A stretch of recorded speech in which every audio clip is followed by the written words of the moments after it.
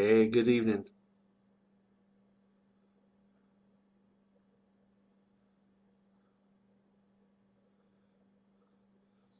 Hope you've had a good weekend. We're going to give people a little bit of time to show up before we get started.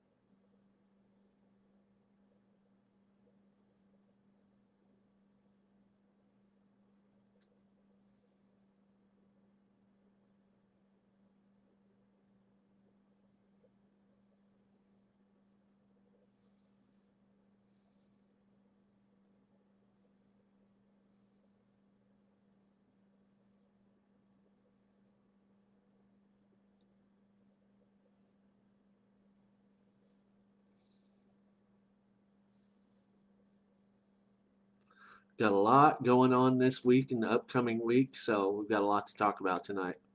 Hope everybody's doing good.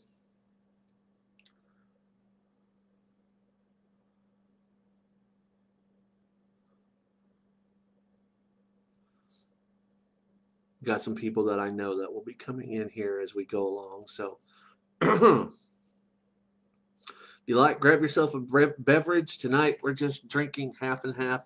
I got tea and lemonade together from McAllister's Deli, and it's actually pretty good. So, and it's starting to get hot around here, so it's getting time for a lot of cool drinks.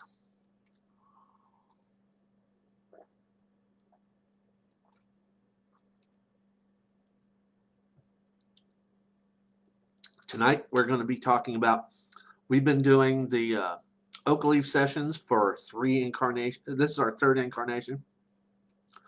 We've done a couple so far, and for a lot of people that are on the Druid path, they're new. They are new to it, and they don't necessarily uh, understand a lot of the history of the Druid movement in the United States and around the world.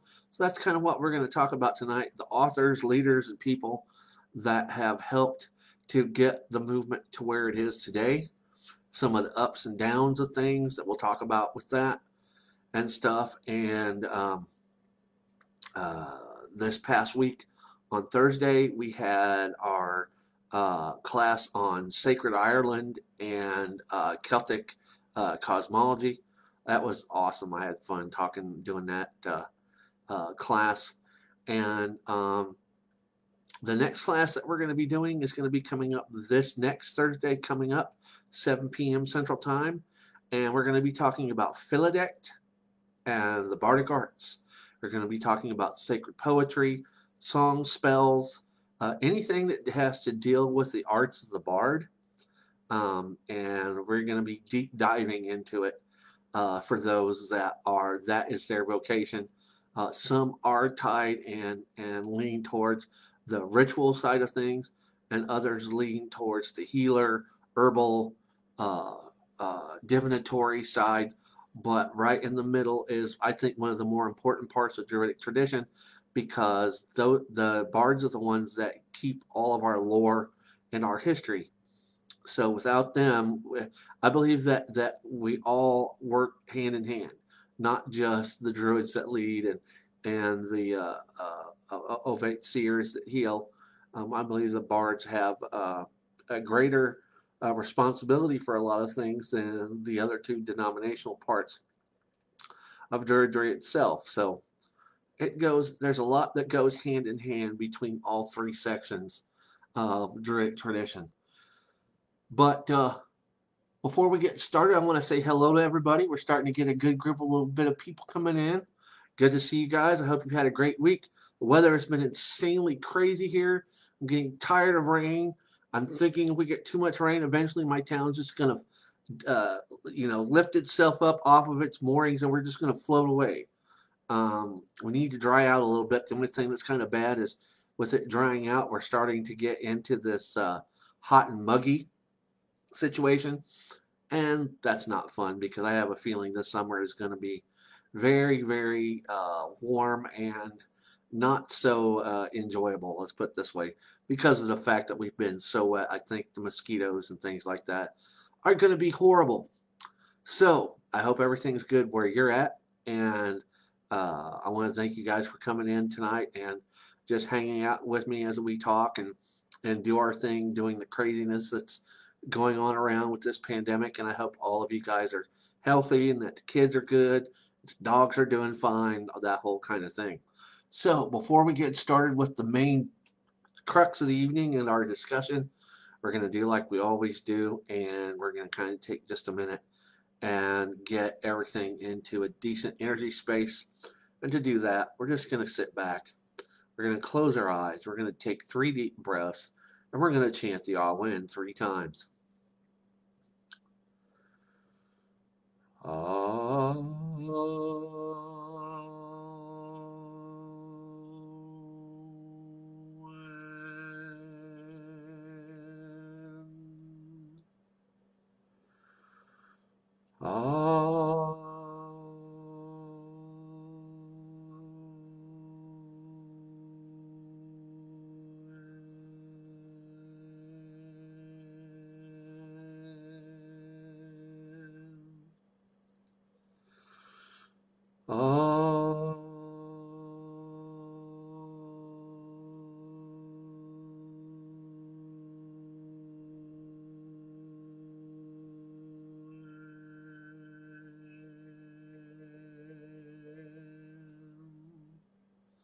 May the blessings of body, mind, and spirit be yours. All right. So tonight we're going to be talking about the modern Druid movement. A lot of people are new and they just know what they know from what they've gotten books at Barnes and Noble, or they might have gotten a book from a friend. So basically they know what's going on right now. But right now isn't the gist of where the things that we are doing as a pagan movement and a non-pagan movement, because there are various forms of Druidry that are not pagan that have been going on for many, many, many, many years. To say, to put it this way, as far as in the United States, we'll get to that in just a minute, but as far as in Britain, the UK, and Ireland, Druidry in some form has been going on ever since it began. But the thing is, though, after the movements of the Protestant Church and the Church of Catholicism and stuff making its way into Britain, Wales, Scotland, Ireland, that whole kind of thing, there was periods where things that were underground. Then there's times when things were above ground, that things were a little bit more in the open. And there were times when it seemed like, over a period of time, that there were parts of Druidry that were being assimilated into the church. That's where we get the Celtic Church, also known as the Culdee. But also within the Church of England, in Britain and various places, there were those that were a part of the Church of England, such as the Queen, also Winston Churchill, that they were members of Druid orders that were not recognized by the Church of England, such as the Somerset Order and other things. So it was, and the thing about that, the only thing that was kind of bad about that was the fact that, as far as the orders that Winston Churchill and the Queen were associated with, they were mostly ceremonial, meaning that the Queen never really went through any of the meetings, and the same thing with Churchill. Is mostly it was ceremonial. It was like like being given an honorary doctorate at a university that you never went to. It's just something to say that, we recognize you as a part of our group, so there you go. But it was during this time that, as we got closer into the early 1800s and things like that, that kind of mindset started to change. It started to change that, that they would go back and forth. That there were more orders that were starting to come out. As an example, the Welsh Gorset. Um, which is one of the most wonderful things. As far as for bards, the Welsh Gorset is one of the most beautiful things that anybody could ever want to associate with. There's a lot of high pageantry. There is a lot of, it's just like, and one thing I think is very cool, it's hard to find if somebody doesn't put it up online, but every so often you can go on YouTube and you can see examples of either the Gorsuth being held or people being inducted into the Gorsuth itself, like being initiated into a group. Well, there are formal inductions of singers, poets, writers, authors, and all these different kinds of things being inducted into the Gorsuth now. And this has been going on forever, for a long time. So some of that stuff is just beautiful. We don't have anything particularly like that here in the United States, but if we ever did, I think it would be really cool because that would be something that would be very beneficial for those that want to see a more broad spectrum Druidic experience. Oh, and as we go through the evening here, um, if you have anything that you would like to add to the discussion, or if you have a question, feel free to throw one up there in the comment section, and I will do my best to answer it, or I'll point you in the direction to where you can find an answer. One thing that I want to do is I want to make these evenings where we talk together something that you can participate in. I want this to be a back and forth exchange.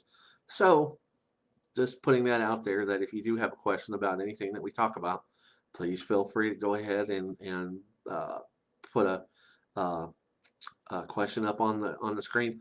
Also, just want to check real quick. Give me a thumbs up if you guys can hear me. If I need to adjust my volume, we can do that. Sometimes my computer doesn't want to work the best, so just let me know if you're having any trouble hearing. But so looking at it this way, as far as the modern Druid movement goes, it's been around for a while. It has been most prevalent, of course, in Britain and Wales and Ireland and things like that. But there was a time that things started to change even in that vein, was the idea that some of the underpinnings of what Druidry was going to become started to happen in England with the formation of the Order of Bards, Obates, and Druids, which is today known as OBOT. It started out, and if you ever get a chance, this is one of the books that I recommended in the Druidic Essentials bookshelf, is a book by Ross Nichols called the Book of Druidry. It's got a gold cover. And Ross Nichols was the original chosen chief of the Order of Bards, Obates, and Druids. And they have been around for, good God, at least since the 40s, 1940s, early 50s, and went on through a various period until, hello, Alexa, good to have you here. There was a period where Obot went for so long that Ross was starting to get older and he wasn't able to do the things that he needed to do to keep the order running, as smoothly as it needed to be.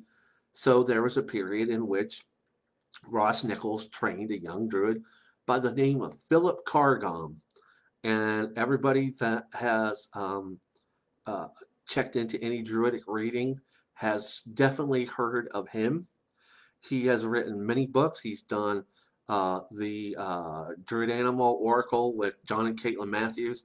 He's also the author of Druidcraft, which is a mixture of Druidry and Wicca, or Druidry and witchcraft. A very interesting book, by the way. But so at that time, it was when Philip Cargump took over as chosen chief of the Order of Bards, Ovates, and Druids. There was a shift. And what I mean in the shift is the idea that ritual forms and ideas within the Order of Bards, Ovates, and Druids moved towards more of a more OBOD is not 100% neo-pagan. They are, I would say, 80% neo-pagan with a 20% viability of nature philosophy, which is very cool. And I think the reason why that they are like that now is because of people like Philip Cargom. And I believe, I'm not 100% sure, I'll have to check into this, but I believe that recently he has stepped down from OBOD as chosen chief. And I don't know if they're in between finding out who that they want for their chosen chief, or I think they may already have it. But so he's getting ready to do his Ross Nichols and get somebody else in there to carry the organization on as much as it can. Now, one thing that I will say is OBOD is very much based on a lot of documented philosophy. So what that means is everything that what the framework that they work in druidically is very heavily tied into the Welsh side of things. A lot of the Anglo-Norman and Anglo-Saxon portions of British life through the centuries and things like that. So there's a lot of dynamics and diversity within OBOD. If you notice, as far as teaching orders within the world, OBOD is number one. The number two is one of the first groups that started in the United States, and we'll talk about them in a minute. But whenever you hear of somebody starting new Druidic studies, and they are looking for something to be taught within, the main ones that people start out with is getting taught through OBOD. I may in the future start an OBOD study for myself and maybe become affiliated with them. But the only thing about that for me is cost. The OBOD courses start at around $300 each. But the only thing is with that is like you are getting what you pay for. There are books, there are pamphlets, there are all these things that come along with it. So it's like you are being backed up in solid natural philosophy, Druidic philosophy that comes from within their range. And they have a Bardic grade, they have a Druid grade, and they have the Ovate Seers grade. So you can study all of them and become pretty much well versed in OBOD Druidry. And their presence is not just in England. There are OBOD groves here in the United States. There are proto groves here in the United States. And I think that's very cool. The only thing that's kind of messed up is we do have some orders here in the United States that haven't really been able to get a foothold outside of the country. We do have a couple.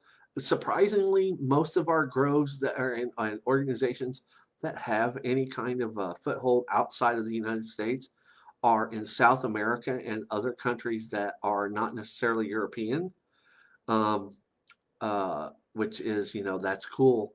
But it's just American style Druidry as far as that goes, which tends to be more neo-pagan, like really stuck in neo-pagan, doesn't necessarily go over so well in the UK, which that's fine. Everybody has their own thing.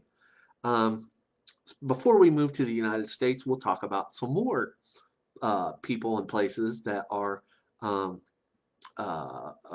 big in the Druidic movement as far as how they came out. And the next one that I want to talk about is Lady Olivia Robertson, the founder with her brother of the Fellowship of Isis. And the Fellowship of Isis is one of the largest goddess organizations in the world. Last I knew, they had probably close to 40,000 members. And one of the offshoots that they have in Donegal, Ireland, is the Druid clan of Dana. And I think that there is one group in the United States that is a offshoot of the Druid clan of Dana. And it was sad. Lady Olivia was very active in traveling and working with other organizations several times. Matter of fact, there is a documentary that has been made about her. And one of the last times that she was here was for one of the last PantheaCons in California. And they had her on video, and she's just a sweet soul, a beautiful priestess. Just she was a delight and very learned. Um, Also, as an example, uh, going back to her earlier days, if you ever get a chance, you want to check out something that gives you a little bit more to know about the Fellowship of Isis and Lady Olivia, you want to watch a film called The Occult Experience. And there is a section of that film that shows some initiations of some priestesses at their castle in Donegal. And this was in the early to mid 70s in which this was filmed. So you can tell that they have been around for a long time. And they are still, even after the passing of her and her brothers and stuff, the Fellowship of Isis is still very much active in the world in pagan and goddess traditions and the Druid tradition with the Druid clan Dana. Um, and so they are instrumental in, uh, you know, uh, getting things started. Also, within Ireland, there is a group. I don't necessarily know who runs it, but you have the IDO, which is the Irish Druid Order, and then within the UK itself, within Britain again, we have another more well-known and a little bit more famous group called the BDO, which is the British Druid Order. And within the British Druid Order, we have two people that are, I think, very innovative in their approach to Druidry, and that is Philip Shallcrass and the once chosen chief of the BDO, known as called Bobcat, but she is Emma Restall Orr, a great writer, author. One of her best books to me is Thorson's Book of Druidry or Druidic Principles. Just incredible writing, just great. And there is video of her and Philip Shallcrass and some others from the group, the British Druid Order, from the 80s, I believe, taking a television crew through it's either a Beltane situation or possibly Samhain, but they are very, uh, uh, I think, very instrumental in getting a little bit more of a pagan uh, outlook on Druidic ritual and things like that compared to Obod. There's different degrees. There on the farthest end, you have these philosophical Druidic groups, which there are so many that I couldn't even begin to name them all. But these are groups that have no pagan affiliation and that they do see nature as important, but they don't necessarily go to the degree as we do within various things. They still have rituals, but the ritual formats and the way that they operate are a lot different from what a neo-pagan group would do. So you have the main functions of the Obod in England. You also have the BDO, and you have the IDO in Ireland. So you have a great big base of all kinds of different, and there's so many smaller groves and units. You can't name them all um, over in that part of the world. Okay. Here in the United States, paganism in its rarest forms was brought with immigrants. Uh, Once we got New York going and the Statue of Liberty up and everything, everybody that came from a distant land brought some kind of pagan tradition, pagan superstition, and these various things with them that was part of their family. If anything, these were the purveyors of the first family traditions. Um, Over time, it's the idea that as more people came to the United States, those traditions grew. And the thing that was kind of sad about that, though, is as more people were bringing these traditions and such here to the country, they had to deal with the idea of keeping themselves separated and out of the radar of the churches. Because even like today, back then, if a church knew that you were pagan or that you did something that they thought that was of the devil, back then they were a little bit more violent about things. Now it seems like, it's like not 100% perfect. It's never going to be 100% perfect between pagans and Christians, but back then there was a lot more divisiveness and things like that. So there was a long period of where pagan practitioners of all ilks had to keep themselves underground, had to keep themselves hidden, because if they didn't, they could put themselves and their families in danger. Danger of losing jobs, physical danger, homes being ransacked. You never know. It's like, even in the last 25, 30 years that I've been involved in paganism, I've seen people's homes ransacked. I've seen people's cars mangled. I've seen pets killed, that whole kind of thing, because of ignorant people that think we're Satanists, which we're not. Um, so that's always going to be with us in some form. What I will say, though, is since those earlier years here where I live, what we've tried to do is let the people here in the city that we live in, let them know that we are just the same as they are. We have kids, we have jobs, we pay taxes, we do the same thing they do. We just have differences of how we look at the way the earth is, the seasons, and these other things. And whenever you take the time to come out of the shadows and not hide, then it alleviates fears. And when you alleviate fears, people tend to leave you a little alone a little bit more. It hasn't been perfect. We still have people that lose their shit and come after us, but the numbers and severity over time has gone down, which I think that's a very good thing. And I don't know how many of you out there have had to deal with the same thing, but it's that's how you can tell if your pagan community is a vibrant, viable one. It's not just the numbers of people that you have involved in your city, but how happy are the pagans in your town? How happy are the groups to know that they can go pretty much every place that's reasonable and hold festivals and rituals and meetings without being molested by a Baptist church or an Assemblies of God or a Catholic diocese or whatever. Um, Not to say that every place is immune to it. You go into the deep south, you go into some of the southeast, and some of the more Catholic strongholds and things like that.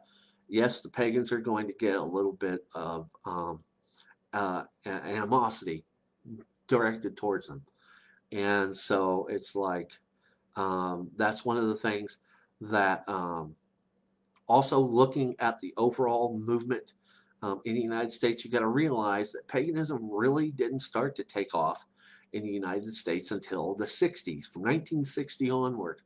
And the reason why is because there came a point after rock and roll and all these things started to come in back then, it was moving away from the Leave It to Beaver world to sexual freedom, women's rights, uh, uh, uh, the freedom of African American citizens to vote, and things like that. So things were changing.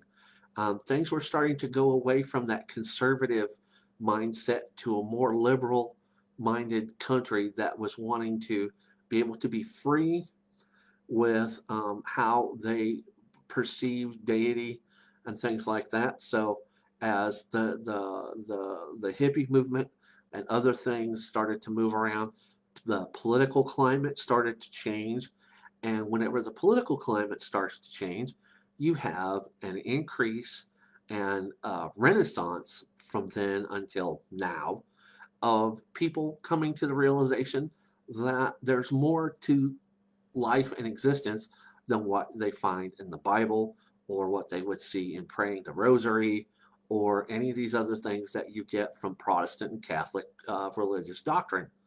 So they found out, hey, there's the goddess, there's the gods, there's this, there's magic, there's ritual, there's all these things. It's also at this time in the 60s that Gerald Gardner and Raymond Buckland, together with other people, started bringing Gardnerian witchcraft into the United States via the East Coast. And once that started to get a hold into the country, it started to move its way from the east to the west. And for a little bit, people kind of freaked out. They didn't understand the non-pagans. The non-pagans started to freak out. They didn't understand what was happening. The peace and tranquility of what they thought was a Christian world was basically being shattered. They were finding out that they didn't have the foothold that they thought they had on the minds and stuff of people that actually would take the time to think. And the thing that was good about that was, and this is just my opinion, everybody has, I'd like to know what your opinion is the idea that pagans and the idea that paganism had started to finally come to the United States. What that did was it it gave intelligent people something else to consider. We weren't locked into a cage that says you're either going to be uh, Catholic or Jewish or Protestant or whatever. We weren't confined. We could see, we could hear the stories. Um, as an example, a lot of times they were things there, book burnings. There were things that, the books that they thought were inappropriate. Some of those books were considered pagan because they did this, that, and the other thing. In the 60s and moving forward, late 50s, early 60s and moving forward, teachers were teaching more about the Greek myths. May Day, there would be classes where teachers would hold May Day festivals with the children. They would take them out into the schoolyards and collect flowers and make flower wreaths and stuff like that. And they would talk about the historical significance of the Bacchanalia and all these other things. And before that, it wouldn't be heard of because there would be too much of a fear of offending someone on the school board or whatever that was highly Christian or highly Catholic or highly Jewish or whatever, because you just didn't do those things. You just kept your head down and you did what everybody else in society was doing. But with the 60s and that political foment, that new think of, anything's possible. Before, there was like a chain that was kept on the country that said you can only go this far, and at the end of that chain, that's it. That's all we're going to give you. But we were breaking these chains, and we were moving forward. We went in places and directions that chain would never let us go. That's why you that are checking this out tonight, that's why you're here, because somebody got a hold of you at some point in your life and they said to you, or it said to you, there's more to the world than just what you know. And you might have seen a TV story or found a book or heard from some of the leaders and authors that we're going to talk about tonight. And you said, okay, well, there's more to life than just what I've been told my whole life as a kid or what I learned as in church. And so by doing that, you've expanded your consciousness. you realize that there's not just one thing rules the roost over us spiritually and religiously. We're not tied to being monotheists, that there's more to it. That's why paganism really started to take hold in the country, because people realized we don't have to be tied down to one thing, to singleness, singularity. We don't have to be tied to that. So in the 60s, a man by the name of Philip Isaac Emmons went to Carleton College. And at Carleton College, he met a man by the name of Bob Larson. And the thing about Carleton College was it was a religious school. And one of the things that was a requirement of this religious school was that students had to attend chapel. Okay, and they kind of hemmed and hawed and didn't really like the idea of having to attend chapel services. It was just wasn't something that they wanted to do. So over discussions between Isaac Bonowitz, Bob Larson, and other people and students at that school, they formed something known as the RDNA, the Reformed Druids of North America. Basically, it was done on a lark. And what that lark was is a means for them to be able to fulfill the religious requirement and not be forced to have to go to the school's basic chapel services. And what they did was they started to look at practices from the Indo-European uh, side of things, moving into learning about gods and goddesses and such. And they started to piece together rituals and so forth that worked for them. And as Isaac said in an interview, we were going out in the woods, we were invoking various Celtic gods and goddesses, and all of a sudden, um, they started to realize that basically that what they were doing was neo-pagan, and it fit. It worked for what they were doing at the time. And as we speak right now, the RDNA is still active, and there is a splinter. Well, actually, there's two splinter groups. There's the New Reformed Druids of the New Reformed Druids of North America. Then you have the New Reformed Druids of Gaia, which are the two offshoots of the RDNA. Well, after a period of time getting out of, after his days in the school there at Northfield, Minnesota, um, Isaac came into the idea of learning more about ritual, learning more about magic. And so over time, um, Isaac came to Berkeley University. And when he went to Berkeley, he was the first person in Berkeley's history to design his own degree uh, uh, situation. And he graduated from Berkeley with a bachelor's in thaumaturgy, and basically a bachelor's in magic. And matter of fact, after he did that, Berkeley doesn't allow that anymore. That was one and done. He was the only one that they allowed to do that. And so he was one of the few people that was given that degree, a bachelor's in magic. And what happened after that was through his training and time with the RDNA, he started to go a little bit deeper into the Indo and Proto-Indo-European styles of Druidic thought. And at a time that just the stars aligned rightly for him, with himself and others, brought about the formation of Anriac Fane, the Druid organization, the largest Druid organization in the United States, otherwise known as ADF. Currently, the Archdruid of ADF is John Drum, but past illustrious Archdruids include Ian Corrigan, Skip Ellison, Kirk White, and various others. Um, and one of the things that separates ADF from other Druid groups and Druid orders is the fact that they work on a Proto-Indo-European model, meaning that they're not extently Celtic. And what that means is the idea that groves are not tied to having to worship the Irish Celtic gods or any of the Celtic gods for that matter. It's the idea of how the various nomadic peoples from the Celts and others that came across the European land bridge, the Proto-Indo-European times, and how that affiliated and changed religious practice. So when you go to ADF, you can go to a grove that worships the Norse gods.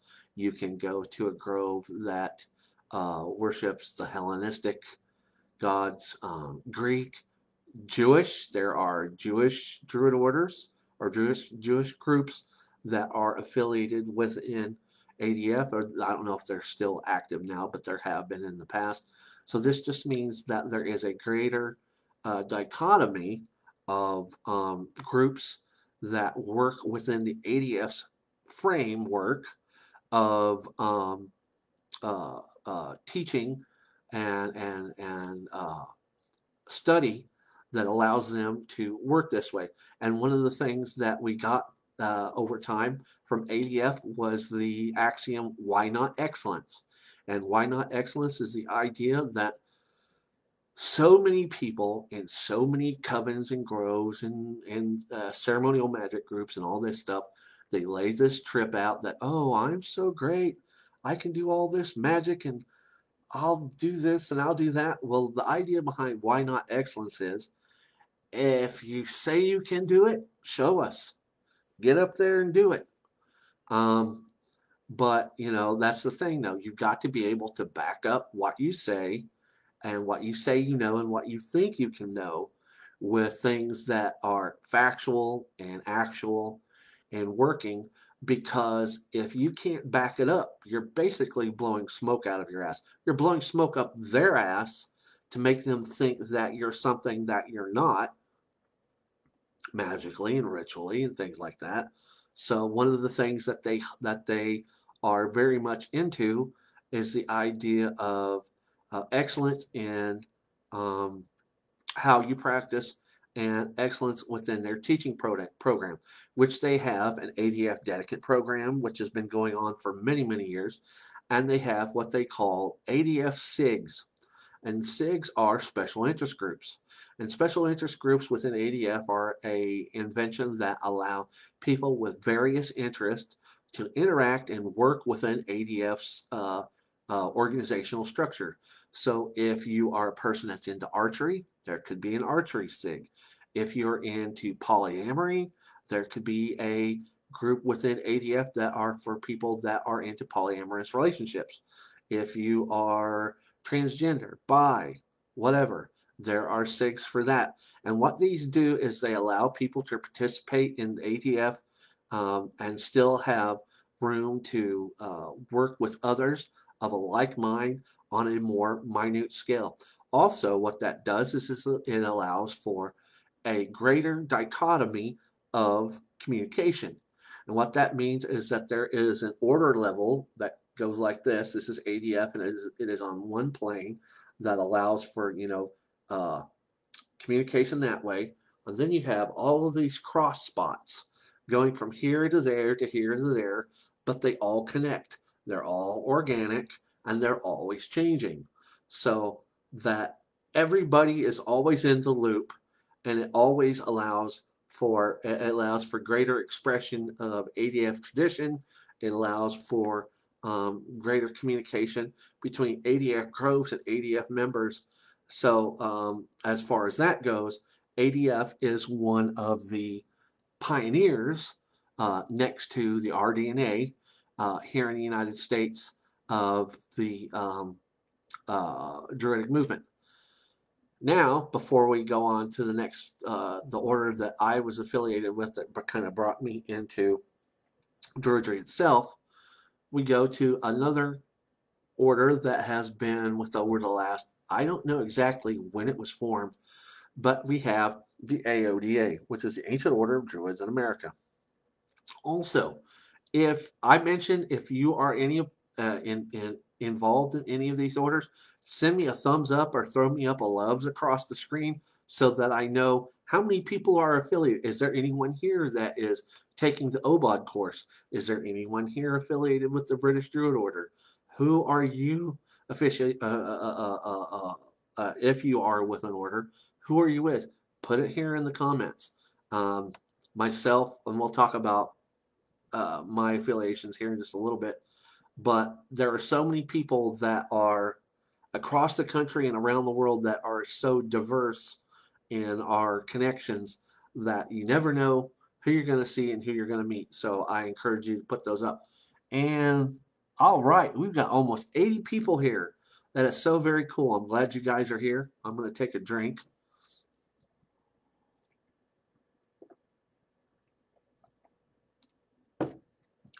Awesome. So the difference between AODA and ADF and some of the other groups that are here in the United States is AODA is a philosophical, naturist, and natural philosophy order that also kind of leans more towards ceremonial magic and the lodge structure of its groves. AODA is more reminiscent of an offshoot of the OTO or some of the other Western ceremonial traditions. But they are still very much rooted in magic, very much rooted in the magical world. And John Michael Greer is an author. He's written many books on Druidic philosophy and magic within the AODA. And the AODA has been around for a good long time now. I don't know their exact date of origin, but they are another portion and part of the Druidic movement here in the United States.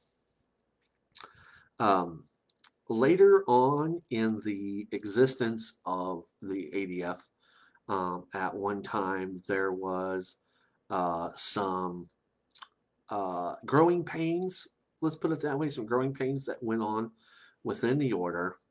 And at a time in the early 80s, there was a split from the group from several people, but mainly the ones that split were Tony and Sable Taylor. And when Tony and Sable Taylor left the ADF, they left and formed their own group, which is the group that I was affiliated with for several years, and that was the Hengekeltria. And the Hengekeltria was a split from the ADF form of Druidry, in that the Hengekeltria saw Druidic practice as extently Celtic, and that they looked at it in a Celtic worldview, specifically the Tuatha De Danann, the Irish gods, and those kinds of things. And they were instrumental in a lot of um, people finding Druidry because in their early years, they published a newsletter slash newspaper called the Keltria Journal. And there are still magazine houses and places that still have old copies of that, and it was very well done. Actual newspaper stock, kind of like Circle Network News used to be before it went to its magazine format. So they had that for many years. You could buy it at Hastings. If you remember, any of you remember the Hastings bookstores, you could buy that with Shaman's Drum and Pangaea and Connections and a lot of Wiccan and Pagan magazines. So unfortunately, we have very few Wiccan and Pagan magazines left. The only ones that I think that we really have left right now are like Sage Woman and possibly Circle Network Quarterly, the magazine format. But back in those times, uh, uh, Tony and Sable developed and worked through to get the Hengekeltria working in the United States with groves, study groups, a training program, and also their Grove Leaders Handbook, which I have, the Book of Ritual, which I have, and some of these other handbooks and things that helped people to form and work within Keltrian groves and study groups across the United States. And also, just a little sidestep from that, also one of the authors, one of the more prolific authors now in the Druidic movement is a lady by the name of Ellen Everett Hopman.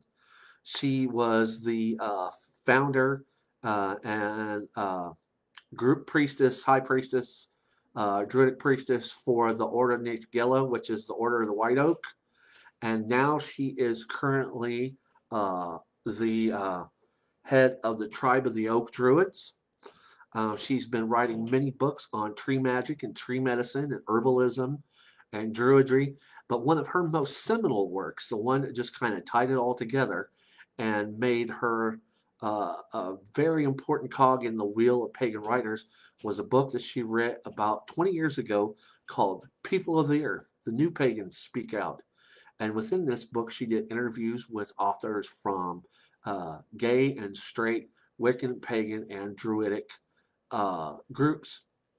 And she talked to many people. She talked to Isaac Bonowitz. She talked to Tony and Sable Taylor. She talked to Gavin and Yvonne Frost. She talked to many people.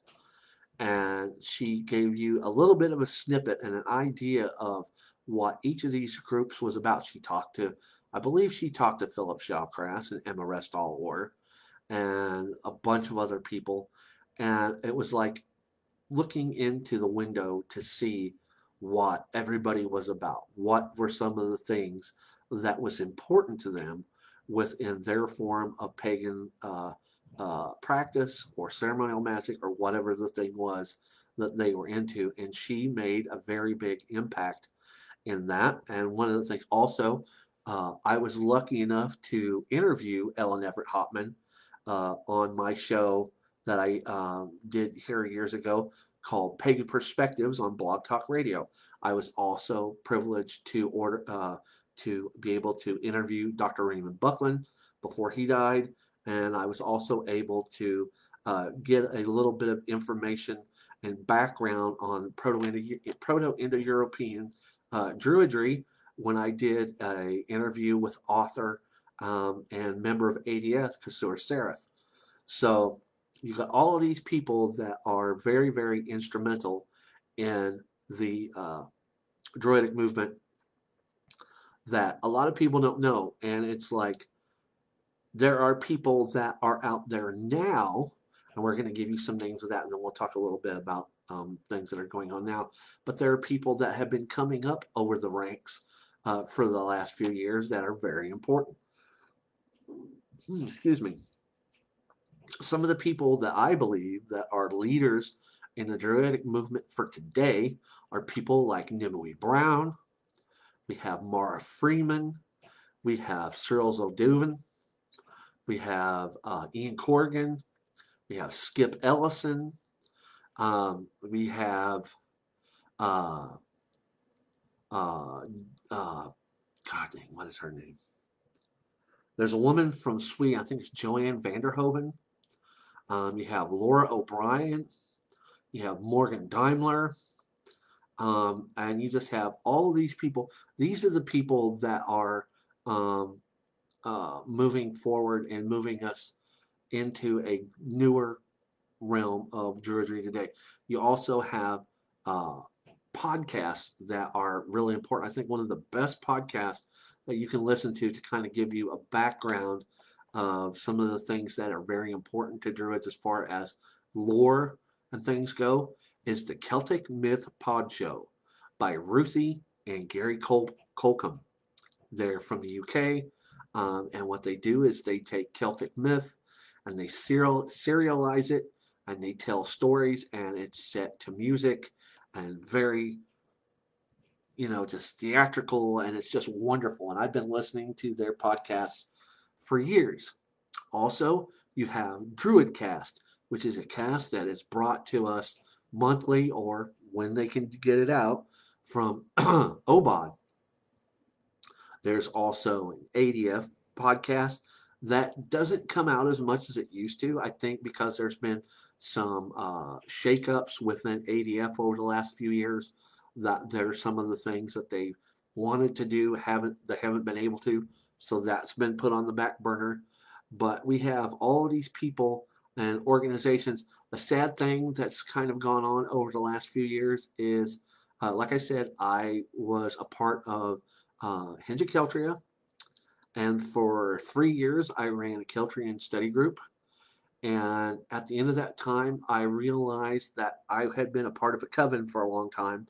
And I realized that witchcraft wasn't something that I was aspiring to at that time. I realized that I particularly wanted to focus on Druidic ritual and finding people that would be willing to work in that vein. And where I live here in Springfield, Missouri, we have so many covens, so many goddess groups, so many neo-pagan witchcraft type groups that it came to the point where I said, you know, I have this training in witchcraft now. I can move to this.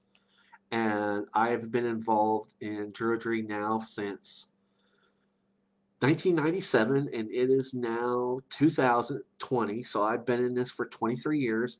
And in the year 2001, I started a group called the Order of the Standing Oak, and it's been nonstop ever since.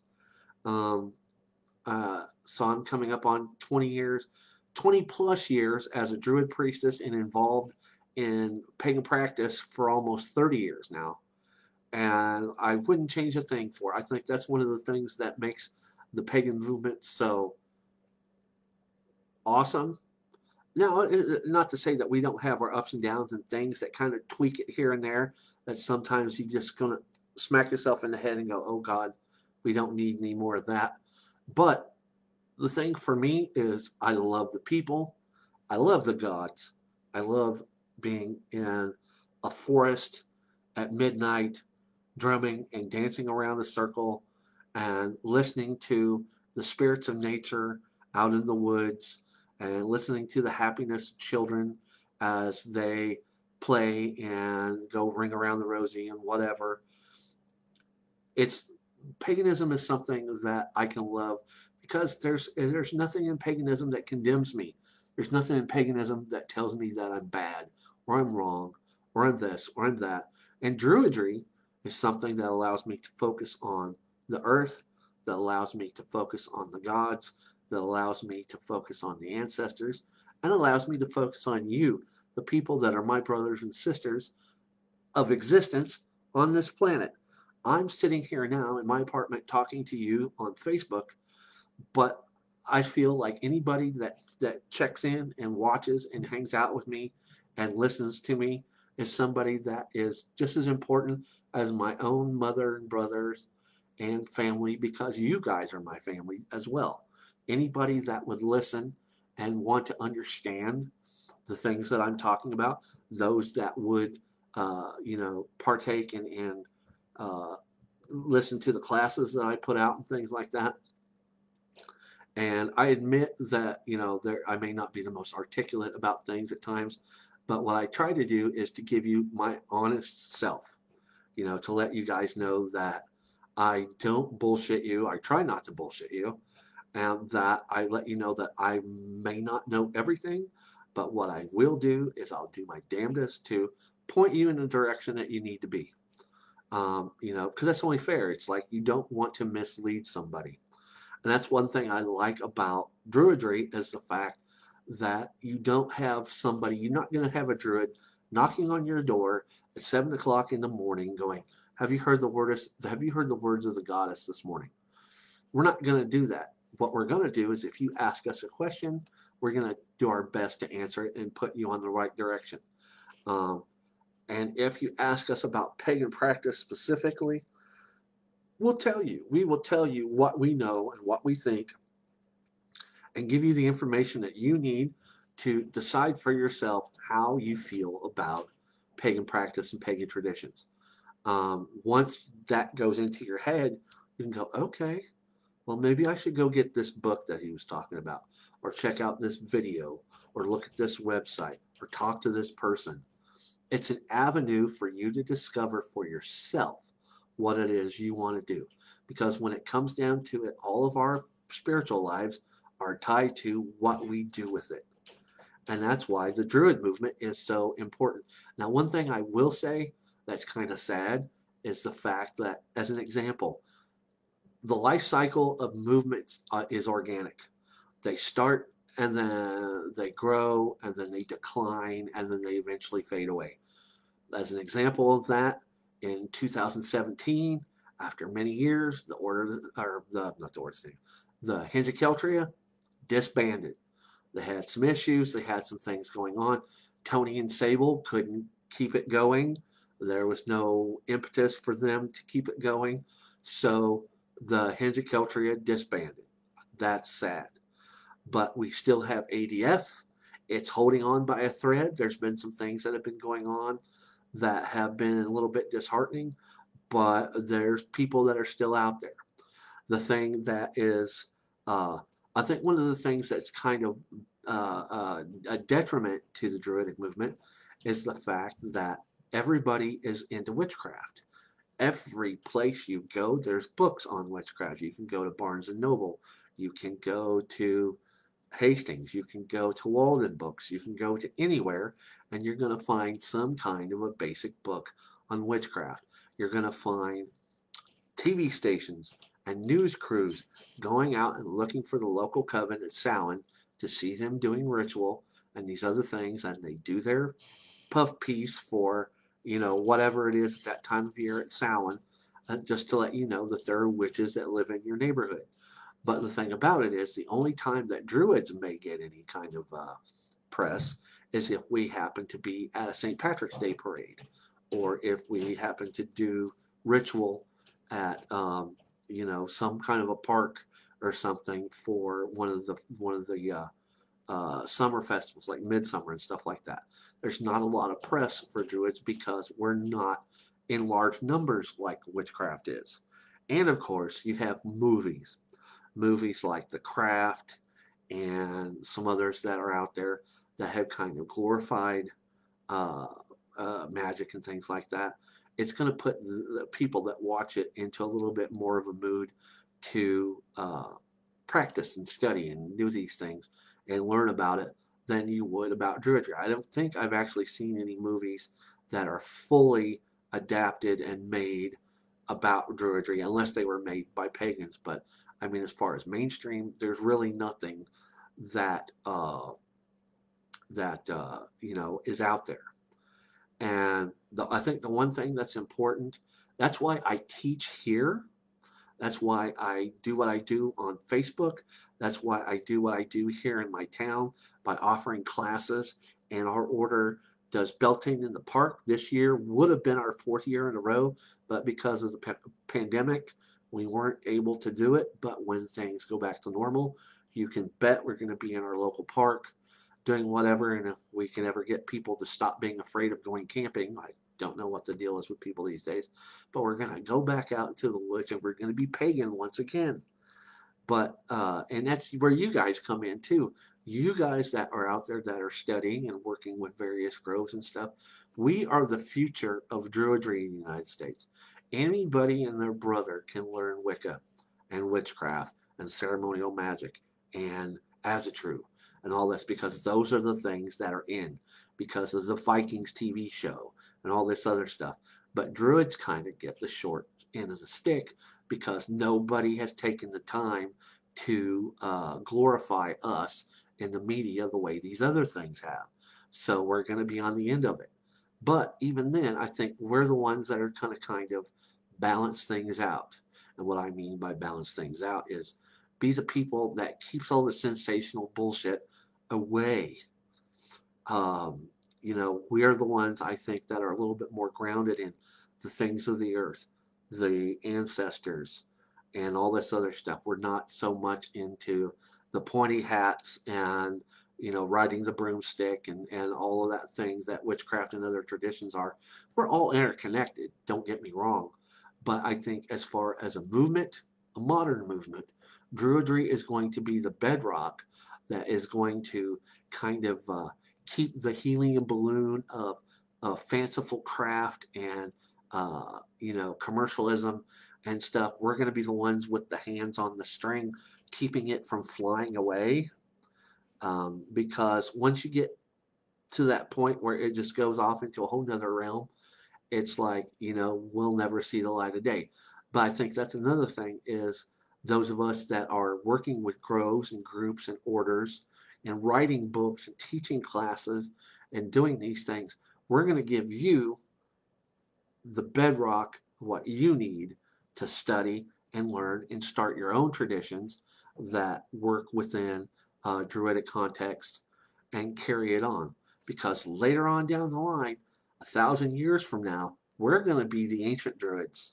Can you believe that? Once we're gone and dead for 1,000 years, we are the ancient Druids. Think about how far back the ancient Druids are for us. We're going to be the ancient Druids for somebody else. So that's why I do what I do.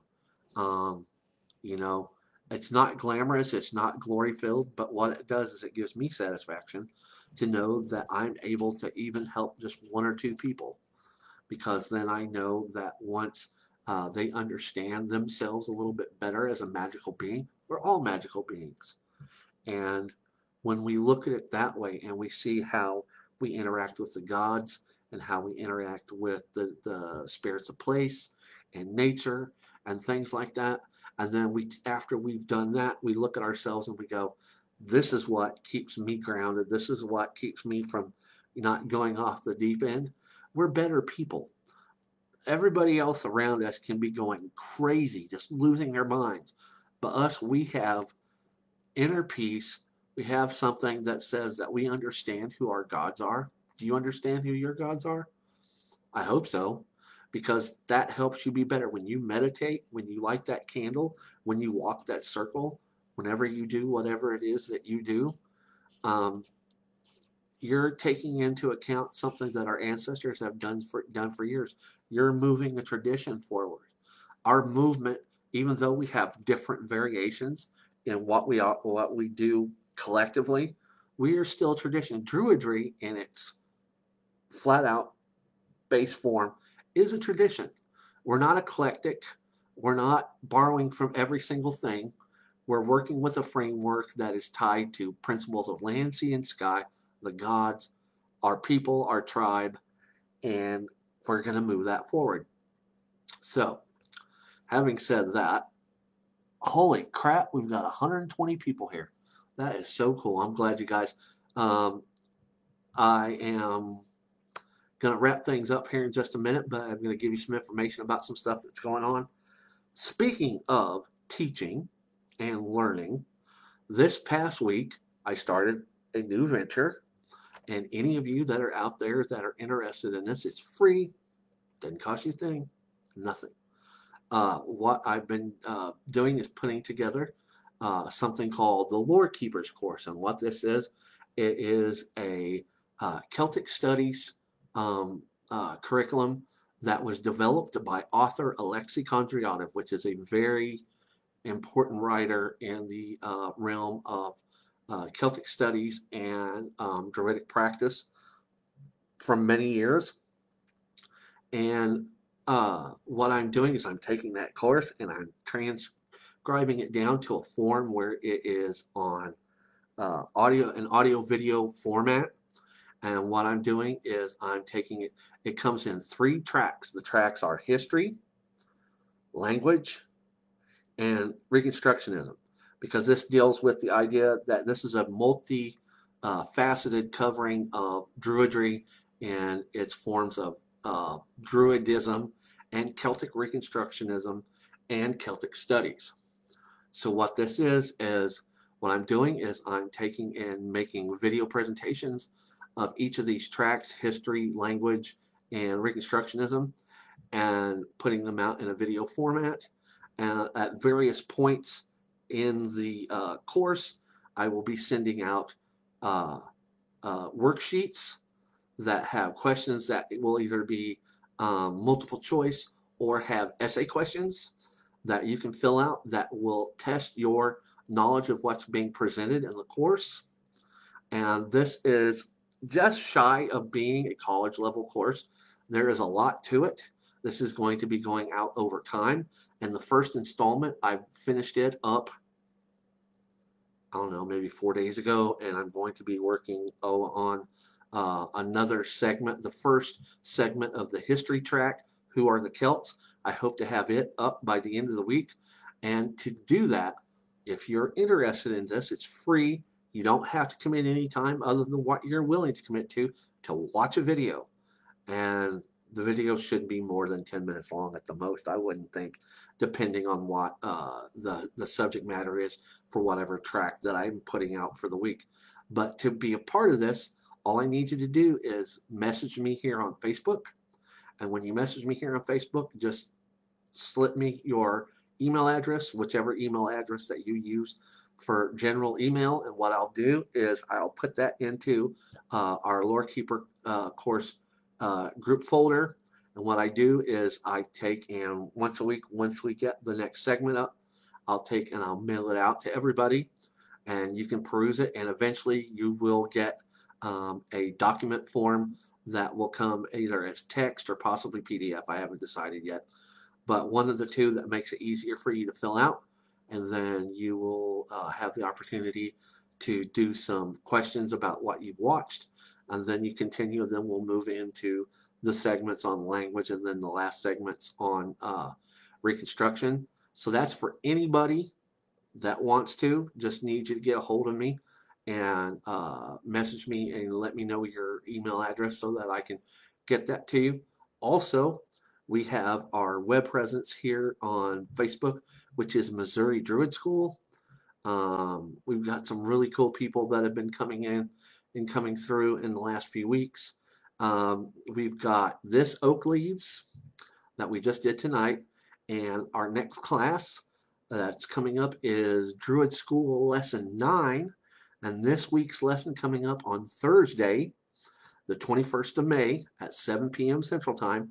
We're going to be talking about Philodect and Bardic Arts. This is the show, or this is the get-together class where we talk about everything that to deal with the bards, from song, songwriting, story writing, the purpose behind what the bards were, everything. We're going to be going over in a deep dive to give those of you that are interested an idea of what it means to go into the studies of the Philodect or the bard.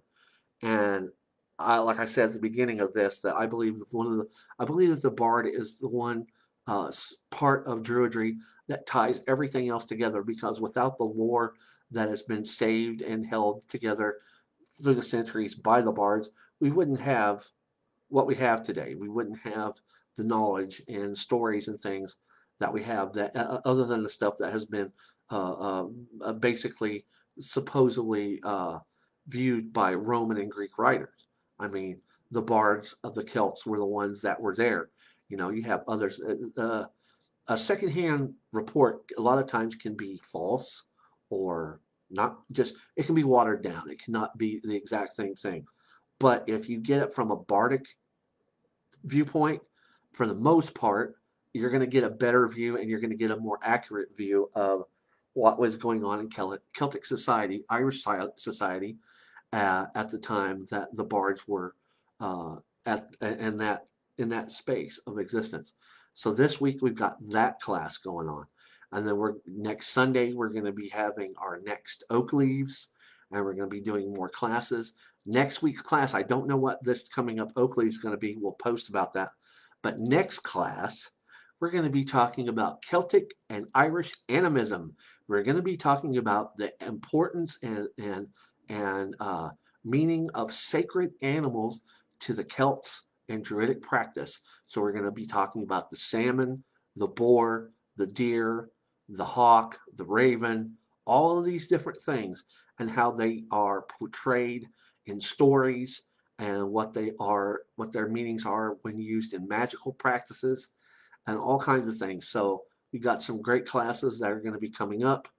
Also, for those of you that have questions and would like to learn a little bit more about Druidry in general, and you want to ask a question, feel free to message me or, catch me in the Missouri Druid School group and or, anywhere here on Facebook, and I'll do my best to answer your question. I believe that it's my duty as a priest to help, be there for people. So we can do that. And I'm always looking for somebody new to talk to that has a different outlook and point of view on life. So if you just want a friend to talk to, I'm good with that. A lot of things are going on with this pandemic, and people are feeling scared and alone and things like that. So it's like, it's always good to have a sympathetic ear and somebody that is going to be there for you. And I hope you guys have gotten just a little bit more fact to learn about where Druidry came from. If you like what we talked about tonight, give me a thumbs up, give me some loves, let me know what you thought about it. Leave a comment as we get ready to leave. We're going to wind this up. And what I'm going to do is I'm going to take a drink. Holy crap, we've got 130 people. That is so cool. I'm glad you guys got to hang out with me tonight and just listen to me talk about things, because this is one thing that is important, knowing where the modern Druid movement came from. And I'm going to take this drink.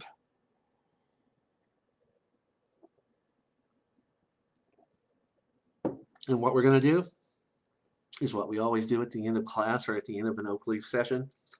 Is we're just going to kick back just a little bit. Thank you for that, loves. I appreciate it. What we're going to do is we're going to kick back and we're going to close our eyes. And we are going to chant the All In 3 times and just end this on some good energy. And want to say thank you guys. Hope to see you for the next class, which is going to be this next Thursday, and more Oakleaves. So what we're going to do is we're going to close our eyes. Take a deep breath.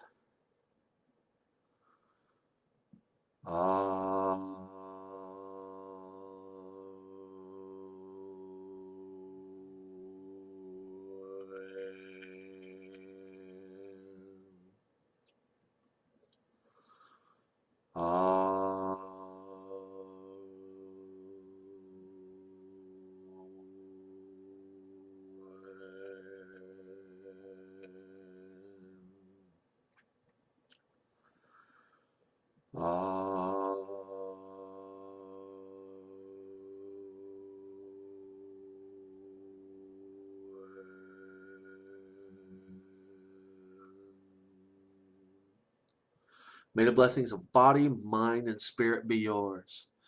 Thank you, Judy. That was so cool. I'm glad that you, even where you're at there in Australia, have the ability to just take out and spend a little time with me. It's always so good to have you here. And we've got Sarah, and we've just got so many other people that are here. I appreciate you guys. And what I'm going to do is before here in a minute after I close this out, I am going to process it, run it through some equipment on my computer, and I'm going to render it so that I can put it up on YouTube. So whenever this is finished, I will have this up probably a little bit later this evening, and you guys can watch it again, and I'll put it out there for people that weren't able to make it. But I appreciate everybody that's here, and blessings to you, Sarah. I'm so glad that you got to hang out with me for a little bit tonight. And like I say, if you're interested in the Lore Keepers course, message me your email. And having said that, from the altar to the ring, I appreciate you all so very much. And I look forward to seeing you for the next class and the next Oakleaves and so on and so forth. And having said that, I'm going to say, have a great Sunday. Have a great rest of the week. Be safe. And I will see you guys again soon.